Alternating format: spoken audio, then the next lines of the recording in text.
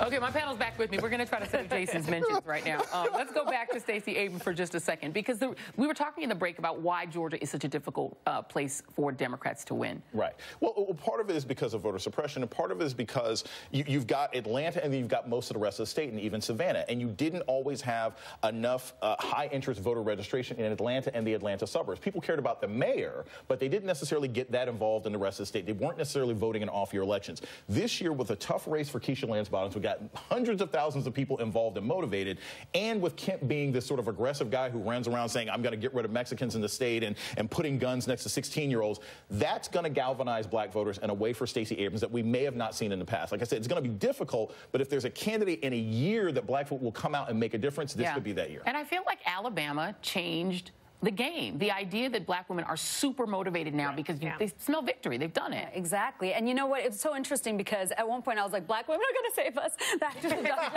They're going to save the country. This is who we got to count on. Then I was reading a lot of interesting things that black women aren't entitled or obligated to save us. They saved themselves. Yes. They didn't want that, you know, child molester, alleged child molester, banned from malls, whatnot, to be in their local government. So, when you're banned from Hot Topic, I generally think that that's probably, not that he was necessarily banned from Hot Topic. Let's talk about Florida. I am perplexed by Florida as well. So you have three, well, really four, because you have Jeff Green, who's also running for the Democratic governor's race. Those who are not on it, Andrew Gillum, an African-American candidate, Gwen Graham, who is the daughter of Bob Graham, and the former mayor, Philip Levine, the former mayor of Miami Beach, all in contention. It is a very topsy-turvy race. It now appears that Levine and Graham are at the top.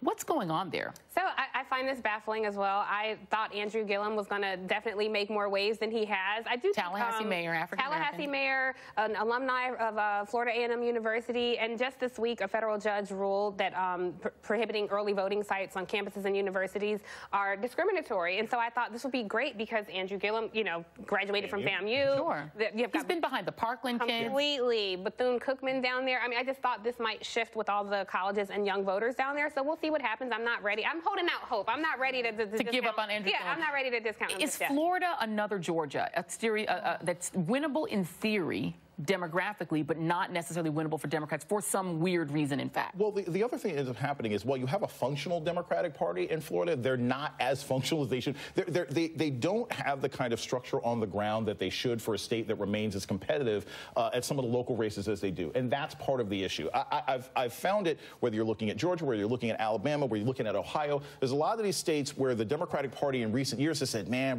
we can't really pull this off. And they don't put the kind of money and they don't have the kind of focus behind the candidates they need to have. Yeah. Maybe this will change when the primary is over, and if Gilliam or whoever else pulls it off, maybe they'll coalesce and come together. But I don't see the structure down there to make a statewide push the way they should. The year of the woman, Gwen Graham, if she pulls it out, can she win in Florida? I hope so. I feel like it's the year of the woman every year, but also I feel like we need to focus more resources on Florida. I mean, Dems, we cannot afford to lose. I mean, people Howard Dean tried to tell them. State strategy. Try to tell y'all. Tiffany Cross, Jason Johnson, Anushay Hossain, thank you guys very much.